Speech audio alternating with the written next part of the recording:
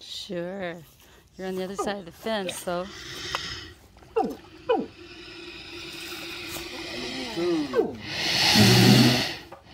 So, this is his home.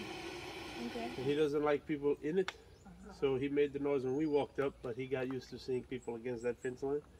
When you get close to the water, he could get you, because it's like if I walked into your house, you could shoot me, right?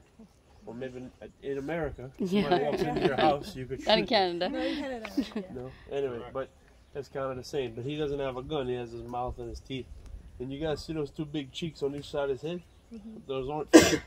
Not fat, that's muscle. That's his jaw muscle. That's his bite foot. So the alligator has one of the strongest